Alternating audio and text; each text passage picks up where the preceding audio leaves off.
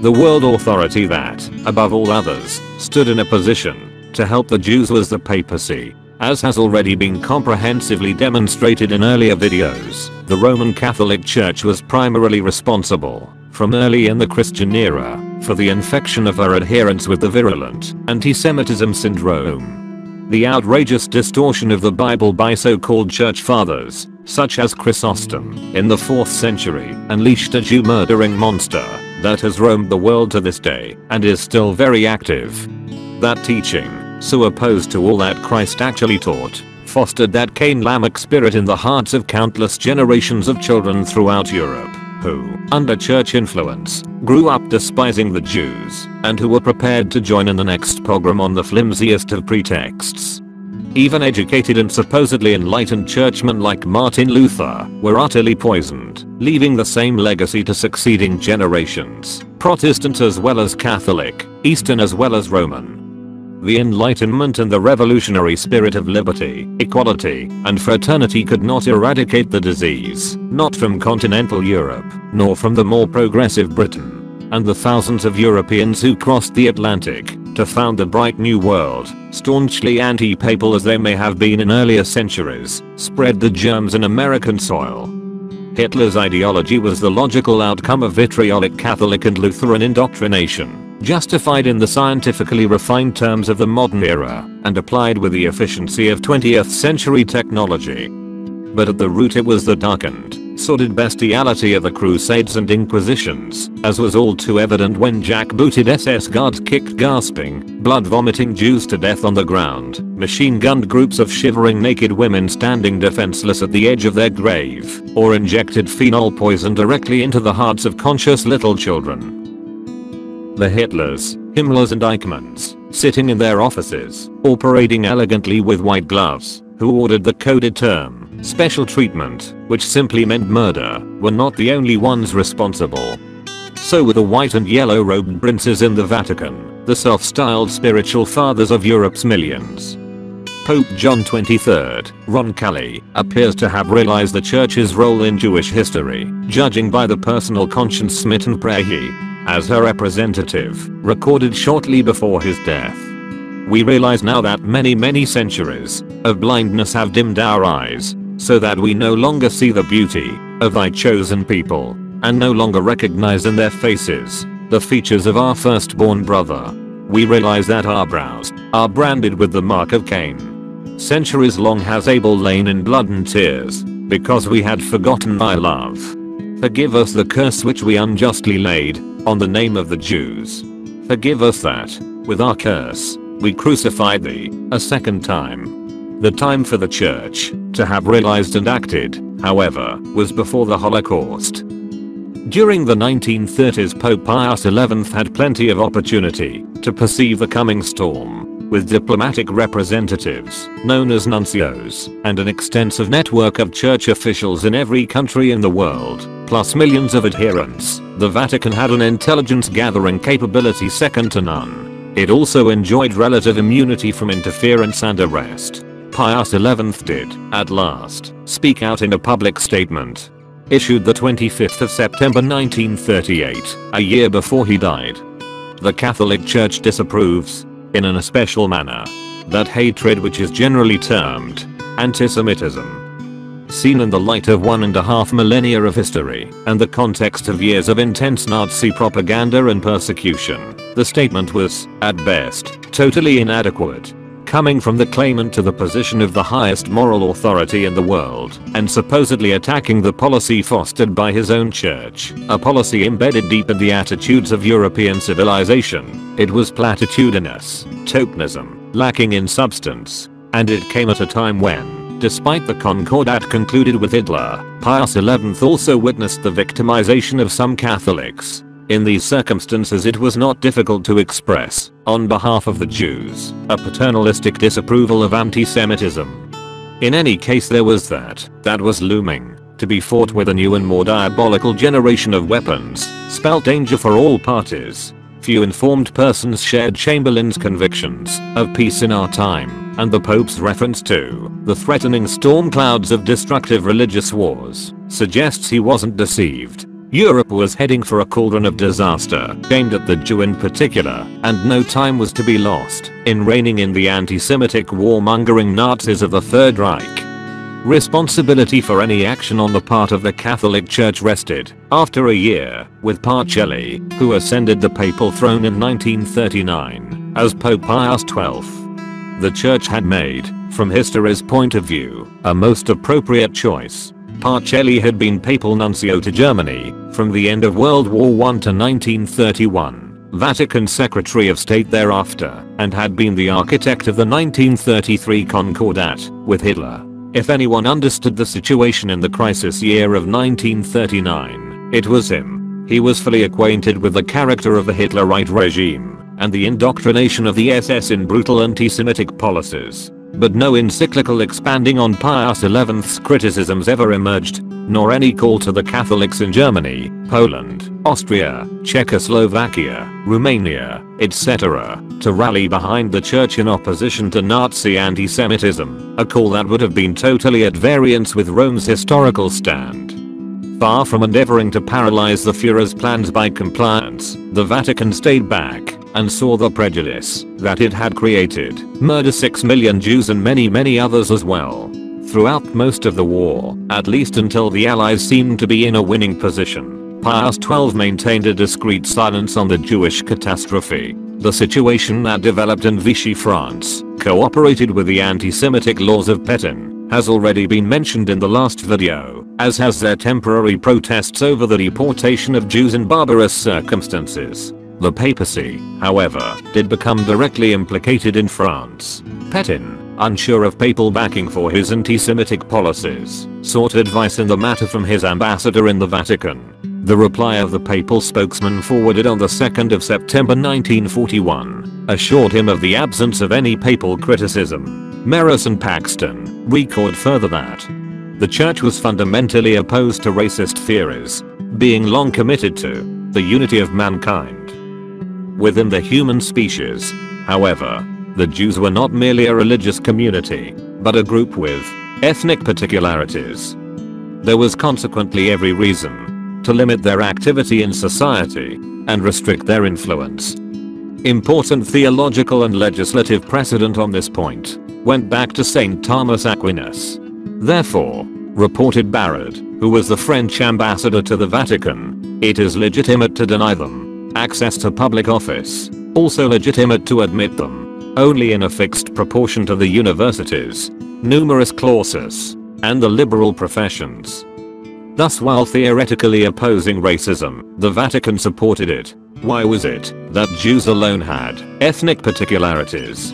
In thus speaking, Pius XII had endorsed its age-old anti-Semitic policy, and, most importantly, endorsed it at a time when massacres were in progress in occupied Russia and the old Catholic discriminations of using Jewish stars and incarceration in ghettos were in full swing in Germany and occupied Poland. Ominous moves towards the final solution.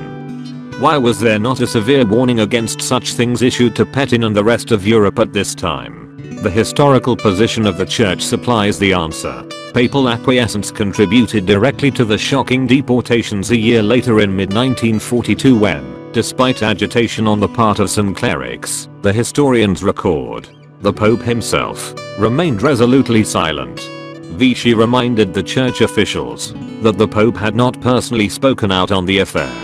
Yet the papal nuncio in France informed the Vatican Secretary of State on the 7th of August 1942 that the French population disbelieved the alleged work camp in the East reason for the deportations, since children, the sick, the elderly and women were all shoved into the cattle trucks. Furthermore, at this time, reports of gas cells were reaching the Allies from inside occupied Poland. Earlier than most observers, Lichthiem in Geneva had, by September 1942, pieced together the overall picture. Jews by the trainload were being deported from all over Europe to Nazi-occupied Poland, and yet the ghettos and camps in Poland were not increasing in population. They too were being depopulated. To a request from the US to review the position of the Jews in Europe, he responded in a letter on the 18th of September in highly emotional terms evincing pessimism, despair, and frustration bordering on anger. The historian Gilbert quotes some of his words. 1 or 2 millions are already dead. And the other 4 or 5 millions are somewhere between life and death. I do not know if nearer to life or to death. Those who did not die from hunger and disease may be killed by other methods. Hitler has sworn that in his Europe there will be no Jews at the end of this war. Maybe there will be one day such a second front, which will free the Dutch, the Belgians, the French from the invader. But the Jews in these countries will not be among the freed people. Hitler is seeing to that. The deportations have now started for the Jews in Belgium, Holland, and occupied France, and even for the 10,000 Jewish refugees in non-occupied France. You wanted a survey of the position of the Jews in Europe. You wanted facts and figures. Have I stated the facts?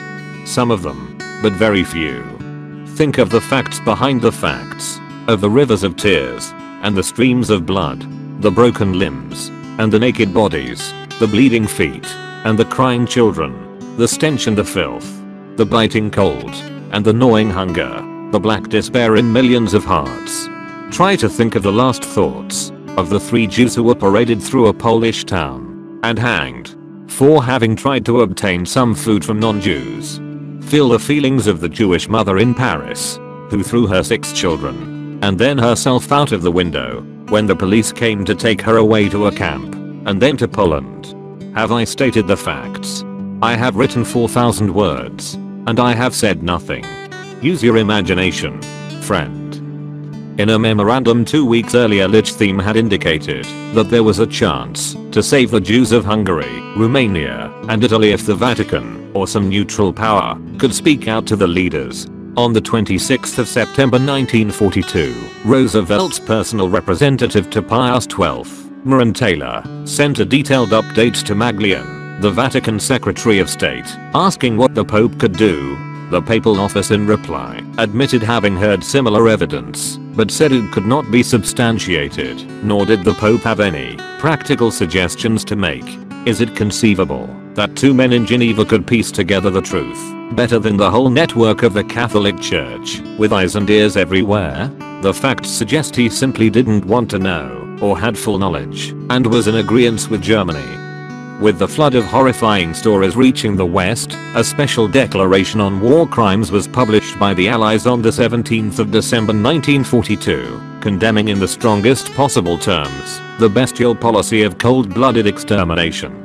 Supported by the UK, US, and Russia, the policy was also publicly endorsed by the governments in exile of Belgium, Czechoslovakia, Greece, Luxembourg, Holland, Norway, Poland, Yugoslavia and National France. When read in the House of Commons in London, the members rose and stood in solemn mourning. The British and US governments immediately requested the Vatican to use its influence on Catholics to restrain the anti-Jewish atrocities and to associate itself with the declaration. The Vatican declined, stating that it still could not verify the reports and that the general Christmas message of the Pope, seeking the vow of mankind to help all the victims of the war, including the hundreds of thousands of persons who, without any fault on their part, sometimes only because of nationality of race, have been consigned to death or a slow decline, had satisfied all the demands upon him to speak out.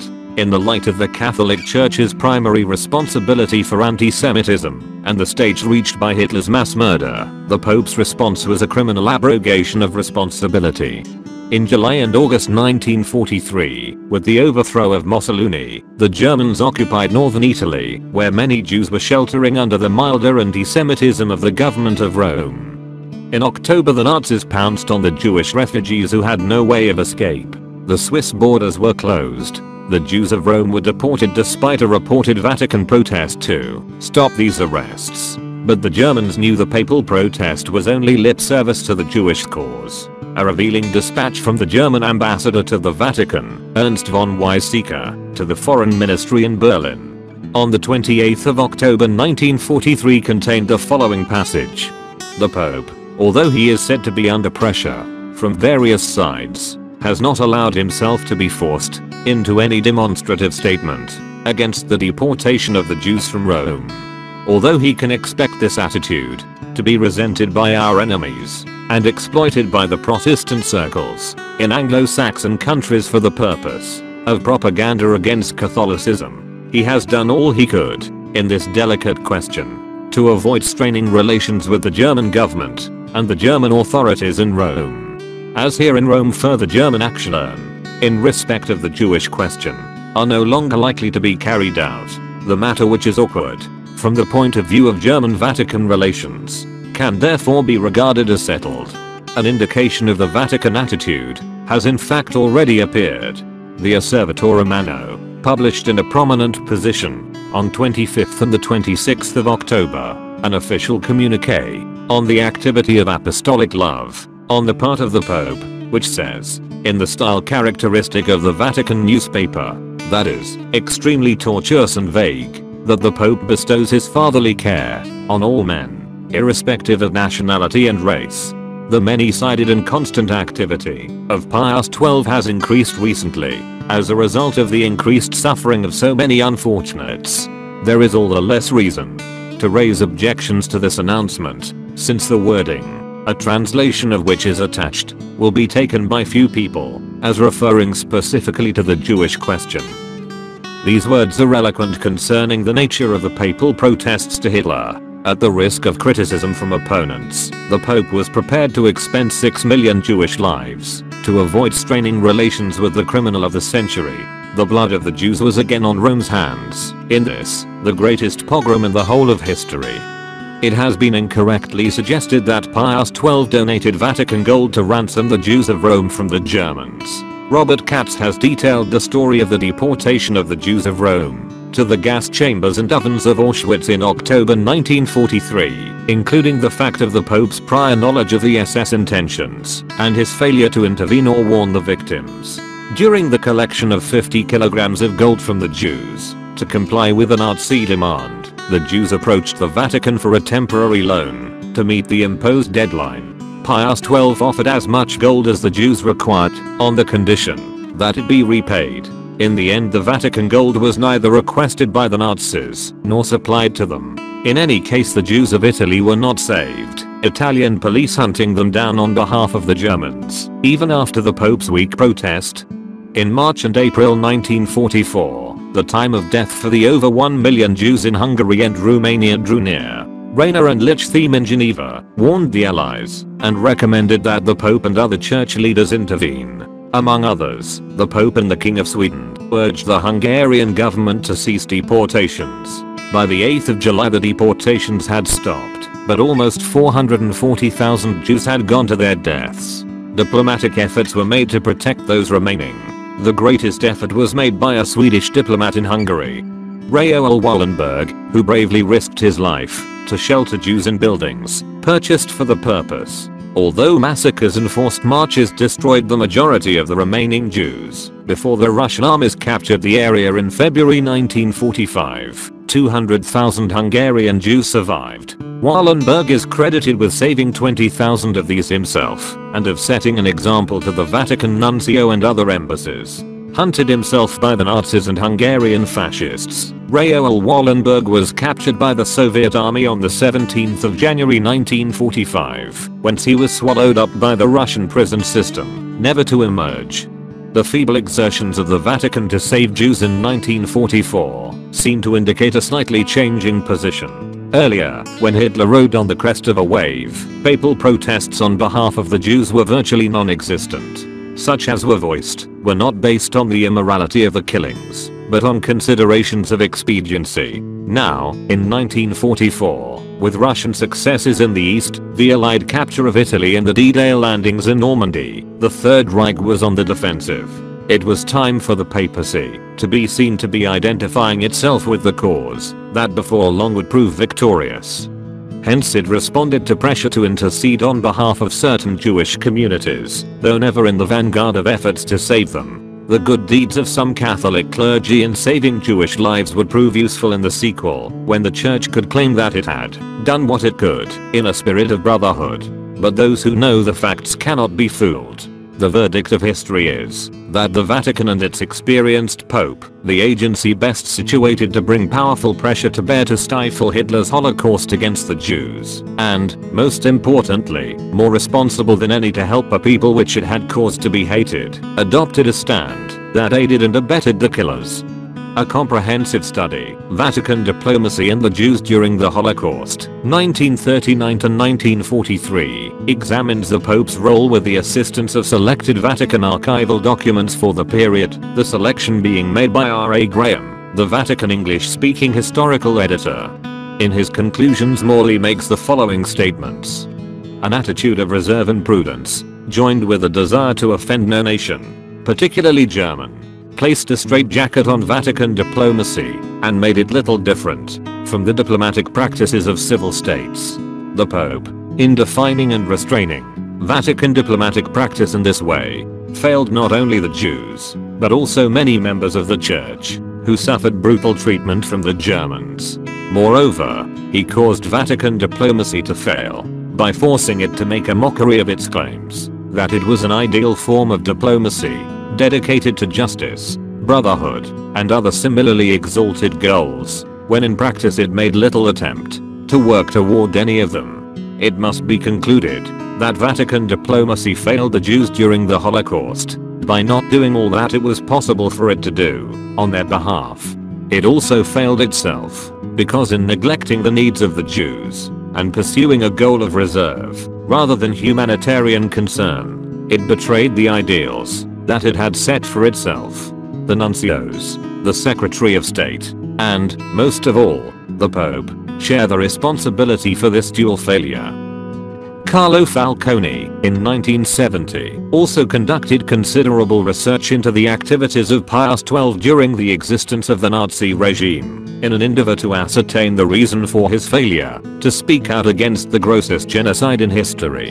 He concludes that the Pope was aware of the nature and magnitude of Nazi crimes, so that ignorance was no excuse. He lists as possible reasons as the unpreparedness of Catholics, especially German Catholics, for a Vatican policy change on the Jews, a fear of communism, or threat to the survival of the Church in Europe, a love of things German, and a trust in diplomacy.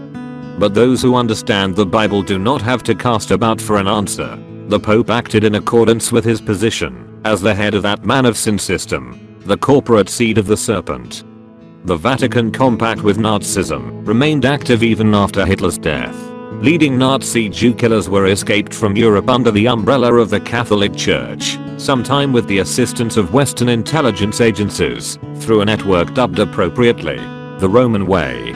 Operation Paperclip was one example of a secret program to help Nazis escape to the USA with the help of the Joint Intelligence Objectives Agency, carried out by special agents of Army Counterintelligence Corps, in which more than 1,600 German scientists, engineers, and technicians, such as Werner von Braun and his V-2 rocket team, were taken from Germany, through Rome, to the United States for US government employment between 1945 and 1959. One member of the German V-2 rocket team was Kurt Debus, who was a member of the Nazi Party and joined the SS in 1940. He would become, on July 1, 1962, the first director of NASA's Launch Operations Center, and died in 1983 without facing any of the crimes committed while serving in the Nazi SS. These activities were easily camouflaged by the large number of refugees being resettled with church help through Rome in the immediate post-war period. The South American continent was the most favored destination. The commander of Treblinka extermination camp, when returned to Germany from South America, testified that Nazis on the run knew to seek help from Hüttel, a German bishop in the Vatican. Hitler's orchestrator of the Holocaust, Adolf Eichmann, escaped through this route disguised as a Croatian refugee, having been sheltered by the Vatican. Klaus Barbie, the butcher of lions, received similar assistance, but with the connivance of the US intelligence agency as well. Many members of the Croatian Ustashi nationalist organization, notorious for brutal terrorist activities, were resettled in South America with the aid of a Croatian priest, Draganovic, working in the Vatican. The fiercely Catholic Ustashi had cooperated wholeheartedly with Hitler when he took over Yugoslavia, excelling even the Nazis in their enthusiasm for exterminating Serbs, who were Greek Orthodox, Jews and Gypsies. Many Catholic priests, monks, and friars had participated in bands which were responsible for bloody massacres. Pavelic, who was Hitler's appointee to govern the independent state of Croatia, and who was fundamentally responsible for the massacres and deportations, was one of those who used the Roman way to freedom after the war. US intelligence reports released in January 1986 show that Draganovic, who was called the Vatican's chief of resettlement, provided tickets, visas, and passports to these Nazi collaborators, with the knowledge and approval of the Vatican.